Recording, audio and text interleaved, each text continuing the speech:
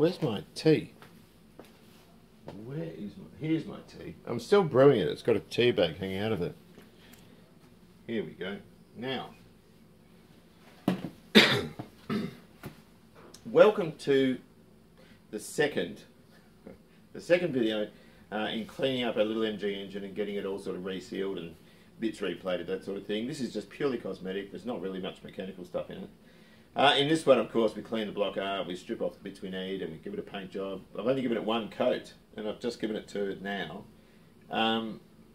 So hopefully you enjoy it. I've been sort of doing bits on this and doing bits on the bike. I've been making little headlight bushes and out of scraps of aluminium and that sort of stuff. So I'm sort of going between job to job, if that makes any sense. So in this one, we look at cleaning everything up. We look at the parts we've got.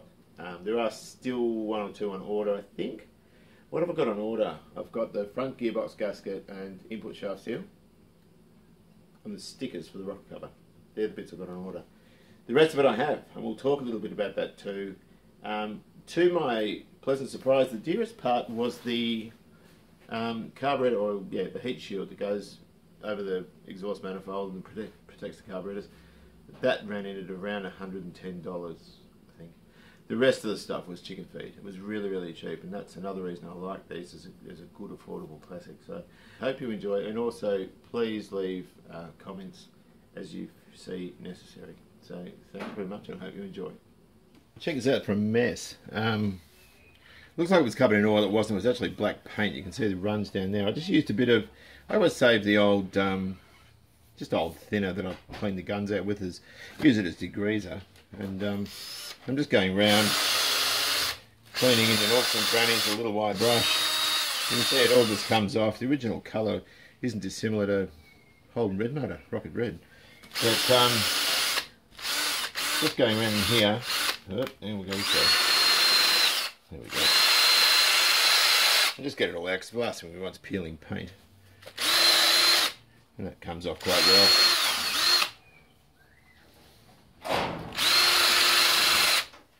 Hello. Right, so I've cleaned it up as best we can. We've got rid of the black paint. You can see the red sort of sitting underneath there. I'm just going to pop this sump off. It is hanging on by a couple of bolts. And it's better to take it off with the engine upright anyway, just in case there's any sludge and whatnot in there that can drain back sort of up. So pop this end off here, and we should be in some shape to get it off.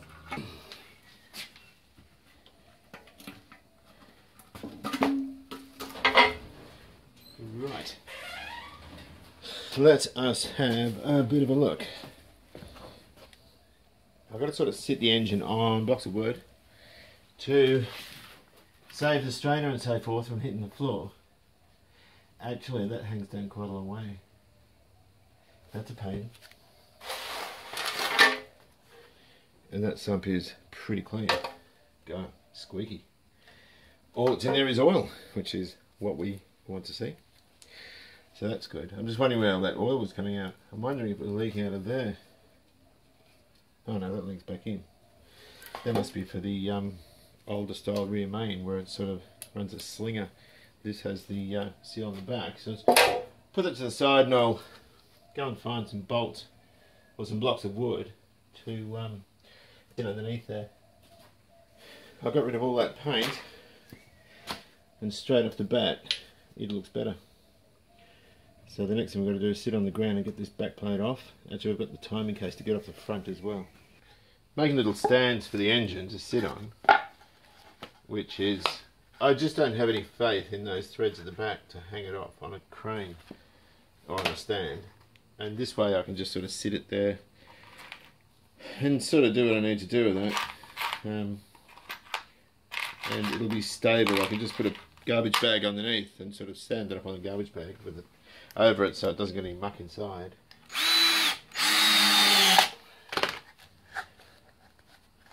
And at least then it'll have some stability.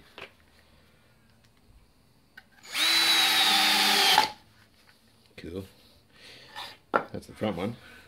Right, so I've got that sitting on its blocks. It's rock solid, which is good. Now we can take the back plate off and replace the rear main and the gasket at the back. And take the timing case off, check out the timing chain.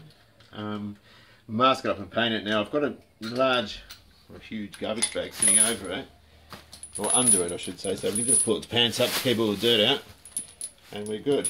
So that's about the only way I can think of doing this. I'm just gun shy of those threads at the back, that's all. Maybe it's paranoia and there's probably BMC mechanics looking at this laughing at me, but I'll cop the ridicule, I don't mind.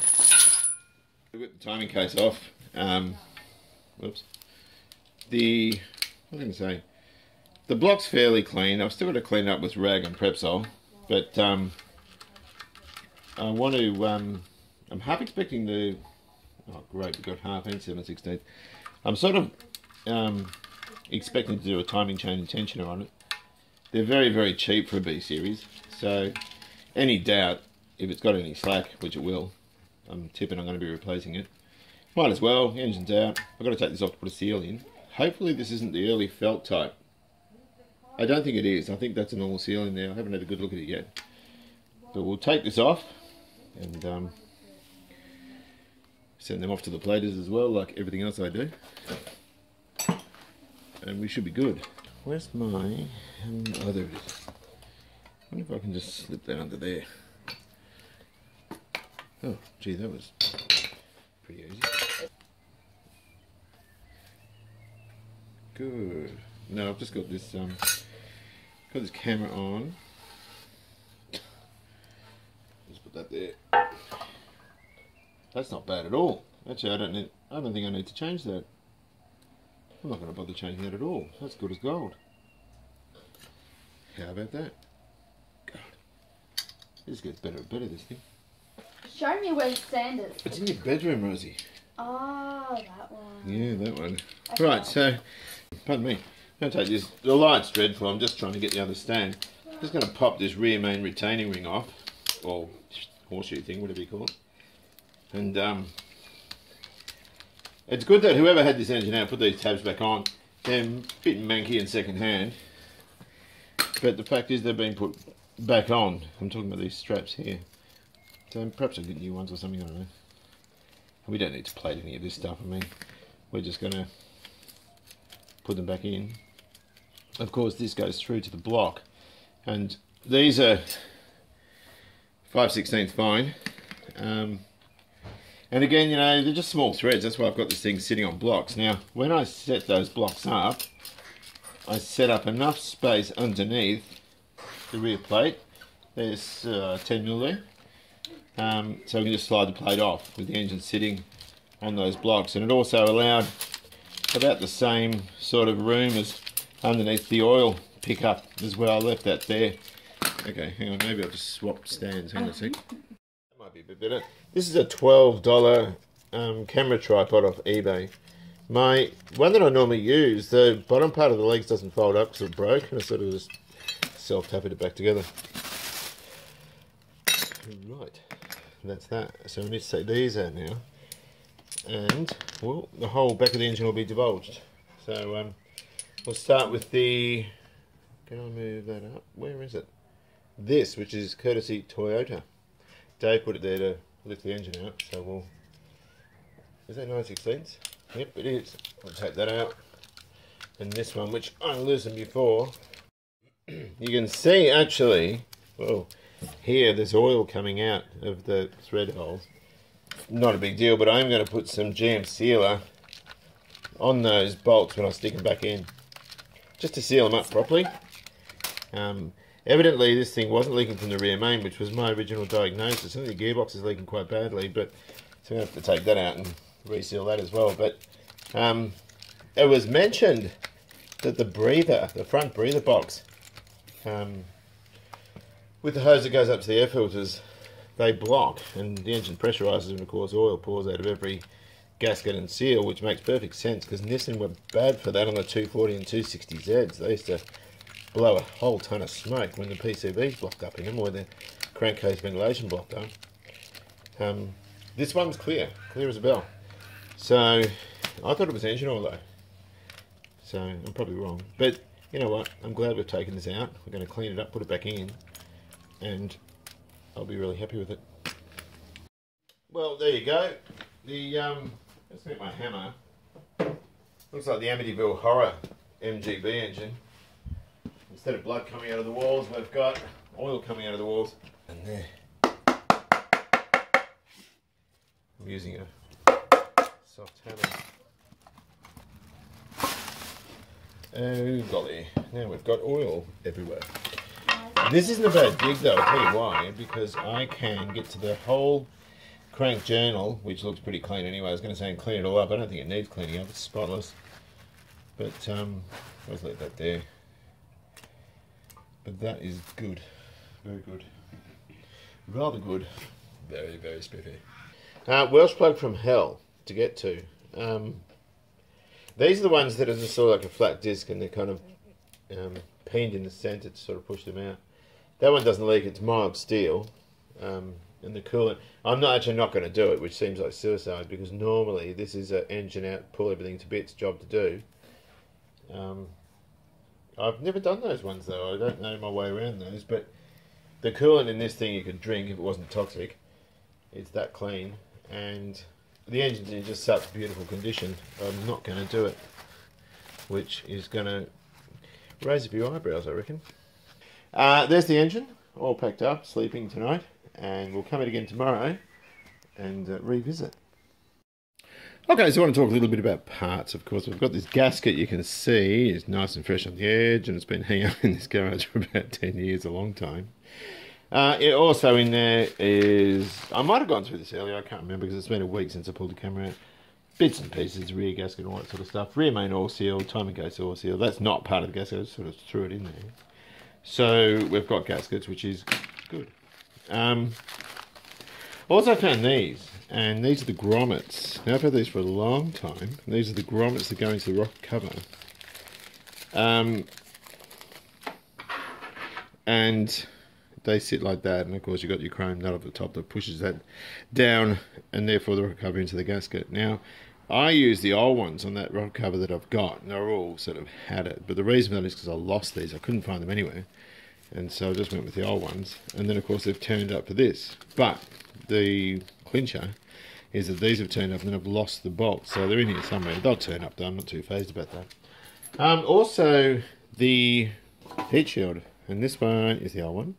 We can plate this sort of stuff. It's very easy to plate. But the problem is you can see a bit of brazing there. This thing's been cracked. It's all sort of brazed up through there. A couple of fractures there. I think this is junk. So, of course, we've got a brand new one, which is here. And it's just going to look so much nicer on a nice new painted engine and so on. So I've got that. And, of course, bought two new phenolic spacers, which sort of fit in there and carbies mount up and all that sort of stuff. We've got the old ones. There was nothing wrong with the old ones. But I got my brother to order this stuff because he works for a classic car place. And he got them, of course. We're missing a stud. We're getting a whole new set of studs for the intake and exhaust manifolds. Oh boy. Over here we have some jets for our carbies. Remember they leaked. So we'll put a fuel filter on. We've got a whole roll of 6.5mm fuel line, which I bought a year ago, I think. It was cheaper to buy in the roll than it was to buy a couple of meters. So we can do our carburetor overflows with this stuff and fuel lines. And there it is there. It's nice and new and spiffy, so that's cool. And I've got a filter somewhere which I bought. Actually, it was more than a year ago. I can't remember what I've done with this stuff.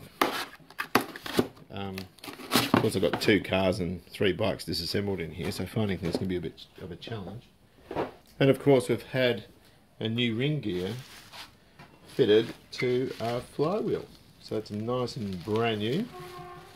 Of course that was, I didn't fit that either. You've got to heat these things up and drop them on, and then of course they contract around the flywheel. I didn't want to change the flywheels because I'm very happy with this one. But now we have a new ring gear, we're good to go. So we can start assembling that. Now I had a look at the casting clock or casting date on the block. It's got 5466, which I'm assuming is 5th of April 1966, or it could have been the 4th of May. Whatever the case, the car was built in 64, so it's not the right engine. Now some of the very early 60 or very late 64 ones, I beg your pardon, are actually had 5-bearing engines in them. It is the correct 5-bearing engine for the car, given that it has those big ends like that, the offset cut big ends. Now, piston, we don't need that. I've ordered a new piston for the XL bike. You can see where that one's been punched in the face a few times. No one feels good after a punch in the face, and I'm sure that piston doesn't either. So I've ordered a new one for the bike. Now, this engine's been a few different colours. Timing case, of course. We can see the last colour it was painted was black. It's been painted a red that looks a lot like Chevy orange, but particularly like Rocket Red, which is all your Holden red motors from the very late 60s through to 1978 with the VB Commodore. I think the VC went to a blue motor. And of course you've got this blood red colour, which is the original colour. Now, I got this paint, which is gross, for $5 because the guy was throwing it out. I thought it looked right, but it's actually too brown. Okay, even though it looks fairly close there, which is what I noticed on it, it is actually more brown than red. Now, the oil pan tells the same story. We've got loads of different colours there. We need to sand all this off and paint it properly. There's even the incorrect red on the carburetor bowls. Now anyway, look, I'm just going to move this. I'm going to use this as a guide. We've got a bit of enamel. This is air dry. And it's just too red. Now I just picked this off a swatch, and swatches are never accurate in colour. I picked this as being a dark red, and they might as well give me orange or green. It doesn't look anything like the colour we want, and if I just get a bit of that and dab it somewhere around here, it's red, but not quite the colour red I want. Having said that, it's not offensive, so we can mess with it a bit.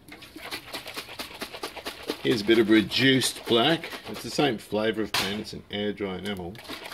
I'm just going to chuck a bit of black in here and see what happens. Oops. It's not an unpleasant red though. It's just a little bit too bright for what the car should have. It's sort of a bit of a blood red. It's not good. There's holes knocked in there. I'm just going to throw a bit of black in. There we go. Just a little bit. We're looking for, and paint's good, you can mess with paint. You can put a bit of white in to pale it up. Too much of course will make it pink. You can put a bit of ochre in, which is a mustard colour, and that ochre paint will warm the colour up. And a bit of black like this will pull it down. Now straight away, that's looking pretty good.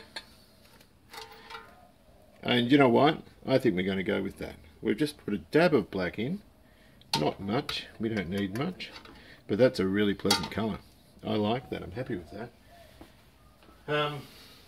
Too much will muddy it up too much, or too much will make it look a bit more muddy. But you can see there, it's only a shade or two. It's probably 2 shades there. But I reckon that's the way to go. I think we're going to do our edge in this colour. Of course, that beautiful red is going to sit well with all those nice plated parts and the yellow fan and all that sort of stuff. So I think that's a win. I think that's what we're going to go with. This paint, of course, I can't remember how much it was. I think it was $25. You can buy correct coloured BMC reds. And don't forget, BMC painted the reds all different colours. I think Midgets and Sprites used a green. There was a pale green and there was also an olive green. But for our B, I think that's going to be just fine. Now one thing I always do, we'll get a nail, run it into the rim. I like to put 4 holes in, and everyone's going to tell you you can't do this, and they'll tell you that the can will not seal, whoops, and consequently dry the product out. But that actually, oh, it looks like I'm bleeding. That actually isn't true. I've got 20-year-old cans of acrylic paint which dries very quickly that I've done this to, never had a moment's worry. If you're worried about splash, just throw a rag over the top and that will stop any paint from flying out when you knock the lid on. There we go, and we're good to go. Beautiful, I'm wrapped with that colour. Right, so this is the Plymouth, and this engine I painted in air dry enamel, which is what we're painting our MG engine in. Used a brush to paint the block, and all the tinware was spray painted. So that's what we're going to do with the B. That's black air dry, and of course that's the red from the Plymouth. It's a little bit more orange than what I wanted for the B, but it's the same sort of paint. Now, as far as paint goes, the XC, this one here, the XW are both painted in acrylic. Acrylic paint will dry very quickly out of the gun. The Plymouth is painted in 2-pack. Now, air dry enamel's just that. It's air drying, so it takes a long time to dry. 24 hours to dry properly. Recoat in probably 8 or 10. You can shoot it on literally a 35 degrees Celsius day. Now, given that we're in here and moving all this stuff out is a bit of a hassle, I'm going to paint the MG engine, the block in here with the brush, and all the tins I'll do outside on a trestle. So here's our lovely little B series. The plastic bag arrangement was a fail. So I've got cardboard down here boxing the lower end in. Now this looks a lot cleaner than it was, but of course if I get a white rag, it's not clean. It just isn't.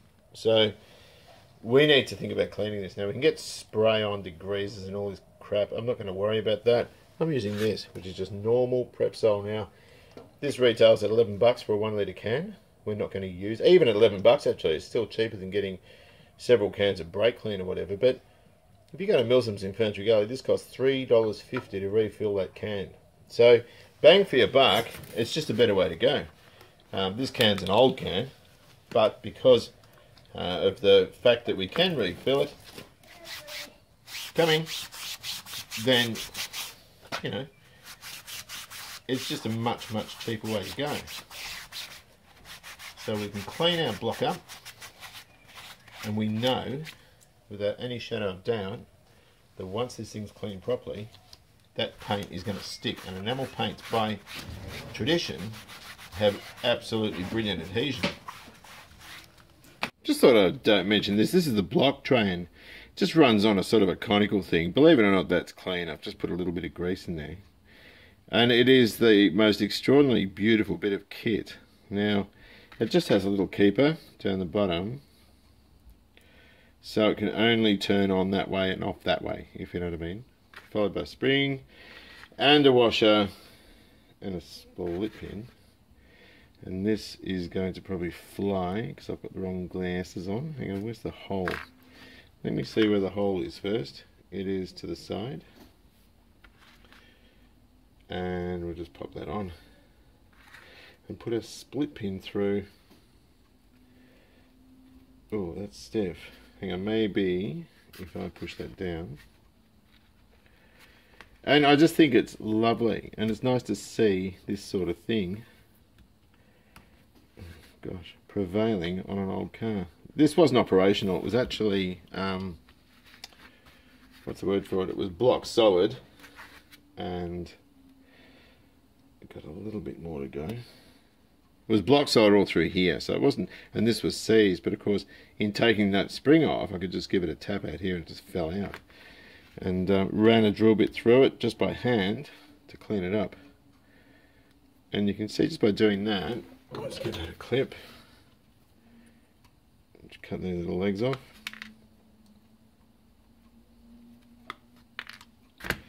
And that looks absolutely gorgeous, doesn't it? It's a bit stiff, but it is functional. And we can just Prepsol that, just stick a bit of clear on it, and you'll have that nice sort of brush look. I did it with Scotch-Brite. I didn't want it highly polished. I just want it to look nice on the side of the block, and I think we've achieved that right there. I just stuck a bit of rattle can clear on it. I'll pop that in the base of that spanner and just let that sit until it dries. That'll preserve that nice sort of antique look. Here we have our thermostat housing, and that's not a new part, it's the old one, but there's absolutely no corrosion. A little bit of activity there from the past sometime, but it is in impeccable condition. I've just gone over this. It looks like it's been hydrated, but it hasn't. It's actually just been Scotch-Brite. There's a few little bits and pieces we can do to finesse it, but that's another part that we've got ready to go on. So that's as far as I want to go with cleaning. It has cost a bit of dirty old thinners to get the residual stuff off. An old pair of jeans, a couple of old rags, and this Prepsol, which has, how much is it left? It's still up here. So it's cost like 80 cents to, not even that. It's just been a matter of change to clean it up. which is easily the best way to go. It is a bit time consuming, but you'll know if you've got it clean enough, because if tape sticks to it, it's clean, which is cool. So I'm going to mask off, but I'm only going to mask off in a certain way. It probably doesn't make sense at the moment because it is brush painted, or it's going to be brush painted. But I don't want it to look brush painted because essentially we're cheating. So I'm just going to stick tape on all over the gasket surfaces because I don't want to see brush runs or tracking in places where it isn't meant to be. So I'm just going to go around and do this, and it'll make sense in a moment. You're probably thinking, what the hell is he doing? But it will make sense. I'm not going to promise you, but I'll say it will make sense. That's what it will too. So we'll go along here.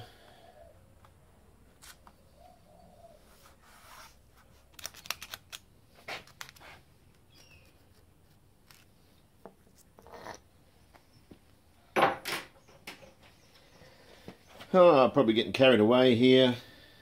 And it doesn't matter. I really don't want this to look like I did it in my backyard with a brush.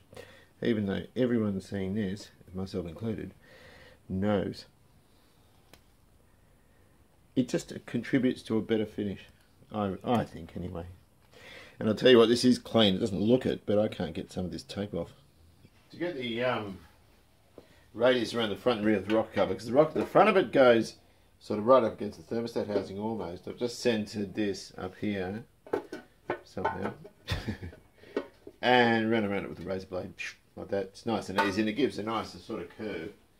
I've just thrown in a couple of studs, and we can put that on like that, and that'll show us. We can just double check where the ports are, and we can lose our pen, which is over here, and just draw around it, and that'll give us an idea of where to cut, because I might cut against there actually. This probably seems like a lot of stuffing around, and this is purely optional. This is just me being a bit anal, but it just gives a better result, you know. Right, time to give it a paint job. I've actually started brushing the other side, and I'm delighted with the coverage. It's covering really well. We'll give it 2 coats, and basically we just brush the stuff on, and it covers beautifully. Look at that. Woohoo! So this being, it's a very hot day today. It's 30. What is it in here? It's 34 degrees in here at the moment. This is perfect weather for brushing on air dry enamel. Every time I get a brush out or something to that effect, bloody phone rings. Now, where was I? I was putting this stuff on, wasn't I? No, in there. They can be tricky cleaning up in areas like that. So we're just going to splooch it around, not too thickly, because this is a first coat, but it does cover very, very well. And it covers up the old paint. There's the bit of old paint there. You don't need to etch, well, at least I don't think you need to etch paint. What's it called? Etch prime blocks, because the castings are so rough. These bits in here are smooth. We can just brush that off. The second coat will cover that really, really nicely.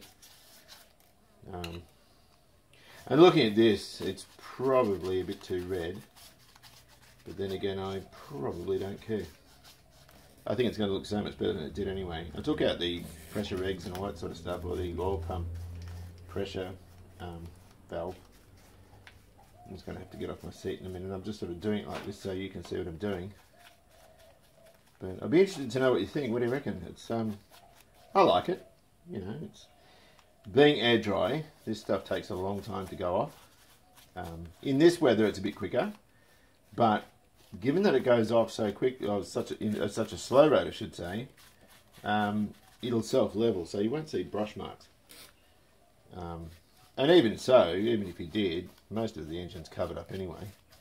You won't see any of this because this has all got carburetors and exhaust manifold, and also the heat shields and all this sort of stuff. So you won't see a great deal of this. Now, a lot of British cars are exceedingly expensive. If you look at Aston Martins and certain models of Jaguar, things like that, very, very expensive cars. Many Jags, of course, are very, very reasonable to buy. Series 1, 2 and 3 cars are very reasonable. XJ40, stuff like that. You really do need to, if you're thinking of a car like that, to be prepared to work on it yourself, because the labour charges on them are huge. And I know that because I used to work on the things. I used to work at a Jag dealer about 27 years ago now. But the BMC stuff, unless it's a very rare car, are very, very affordable. And there's a lot of information pertinent to them that's available, of course. I'm not going to open these books because I don't want to get pinned for copyright. But this is a wonderful publication I got through the club. I'm a member of the Wolseley Car Club, a terrific club. If you're interested in joining a British car club, that's the way to go. Building cars in Australia goes through all the some of the CKD stuff as well, like the MGBs. But a lot of the cars that were actually built here, you know, your Morris Major Elites and your P76s and, gee whiz, Wolseley 2480s and Austin Freeways, all these sorts of cars are covered in this book, and it's a wealth of information. It's a brilliant, brilliant publication. I can't recommend that enough. Lots and lots of information on the MGs. This is a pearler if you're thinking of restoring one, particularly doing things like sill repairs, panel work, that sort of stuff. All covered in here, lots and lots of photographs. I bought this in 25th of the 12th. Someone gave it to me for Christmas in 2005. I bought mine, of course, in October 2005 as well. This is one that this is my brother's book, and it goes into the Cs and GTs as well.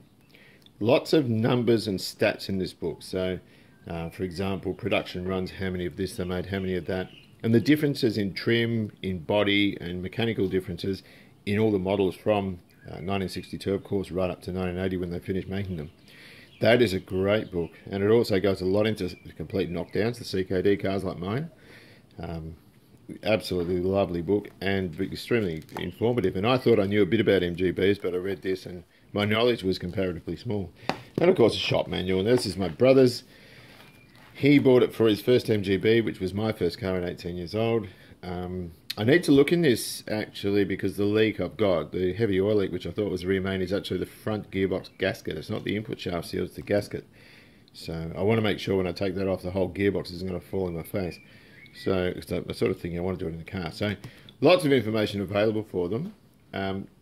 Look, MGBs can be $30,000 for an immaculate one that's basically a Concours car, right down to sort of $6,000 and $7,000 for a fixer-upper that drives. So they're really, really affordable and lovely and simple to work on. So, I mean, I can't recommend these cars enough. So here's our engine after one coat of paint, and it looks rather lovely.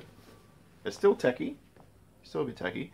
Only thing I didn't pull off the front cover, I didn't want to upset the cam timing or anything like that. I couldn't be bothered really, because it's a healthy little engine. So this is just, as we said, purely cosmetic, and I'm moving things as I speak to you. In the next video, this paint job will all be finished, and I won't be able to shoot the next video until about a fortnight because I'm waiting on electroplating. I've just taken it off today, or I took it to the place today, and they've got a backlog, so that's going to be about a fortnight away. So the next video is going to be on the Honda XL250, followed by some 751s, and of course I keep rattling on about that poor neglected XC Falcon in behind all that rubbish there. Going to take these bits and pieces off to be media blasted. So, particularly the sump and the timing case, exhaust manifold over there, thinking about, I was thinking about ceramic coating on the recommendation from my brother, but he's not at work at the moment. He was the one going to send it off. So anyway, I hope you've enjoyed it. Should have a next video up on the bike in the next week. So take care of yourselves, enjoy your classic, and I'll see you later.